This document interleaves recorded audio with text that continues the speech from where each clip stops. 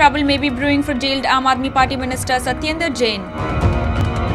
One more CCTV video of the minister in prison cell shows him hosting guests, including a visit from now suspended Tihar jail superintendent.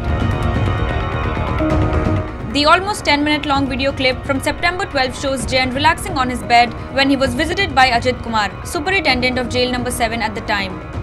In another video, the cell housing Jain was also seen getting housekeeping services by some people. Angry netizens have questioned as to why the under trial was being provided luxurious facilities inside the jail. Jain was earlier seen getting a massage by a man inside his cell and chatting with other inmates, none of which is allowed inside the prison. The videos have become a flashpoint between BJP and AAP ahead of Delhi civic body polls next month. Jain has been in jail since June. A Delhi court denied his bail request last week. Bureau Report, OTV News.